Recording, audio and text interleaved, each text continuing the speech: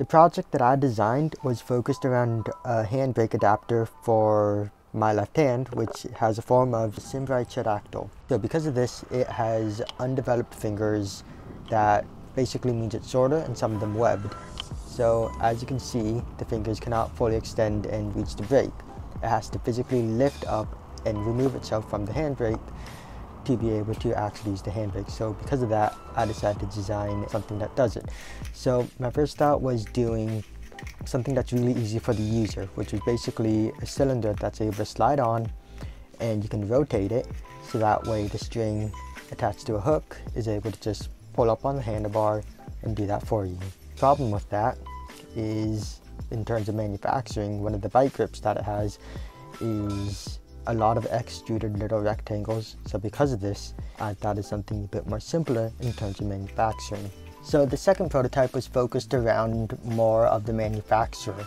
Instead of having one cylinder that goes over it, which made the manufacturing hard, this one focused on having a pulley system that made the manufacturing slightly bit easier, as there was no need to have a lot of little engravings here and there. Instead, it was just a simple rectangle that goes over the shell, which is able to lock onto the sides, and instead of rotating, it just has a pulley, which the user is able to place their hand on top of the pulley and bring it towards them. This makes it safer for the user, as the hand will constantly be on the handlebar in one form or another. It also had to be rotated so that it pulls up on the pulley at the proper angle, because when completely horizontal, it fails to be able to provide a proper pull. Then from here, in order to simplify the process even more for the assembly, it was condensed down into two parts. So the third one was inspired from a servant engineering project featuring two locks that resembled an Omega. The idea behind this was that for prototype number 3, the locks are able to hook onto the bike. This reduces the need. This helps it stay stable when you're going over rocky surfaces. Also, the pulley was completely removed in favor of a horizontal lever. This had to be rotated and tilted a bit, because when it simply goes on as is, parallel to the handlebar, it is unable to pull effectively.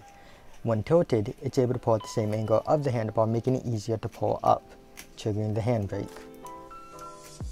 As you can see, the two Omega locks were then removed in favor of just one lock that's easier for assembly by reducing the number of parts and quicker manufacturing, as only one lock is needed.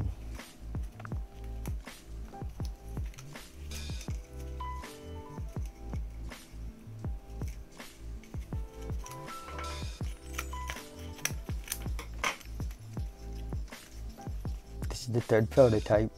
It locks on over. Instead of having to go over the entire thing, it just locks on half of it, making it easier to add in, making it easier to take on and off, and the lever.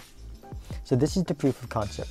The proof of concept was demonstrated by an adapter for free weights. The idea is similar to the other 3 prototypes, where a string will be able to connect onto something that the left hand is able to leverage in order to pull it. This was done by using a lever similar to prototype 3, but at a angle where the user can just push down. This makes it more natural for the user, as well as still be able to maintain sun grip. As you can see, when the user pulls down, it pulls up on the string, which pulls the handbrake closer to them, which activates the handbrake, allowing the user to slow down. Overall, this project has been very effective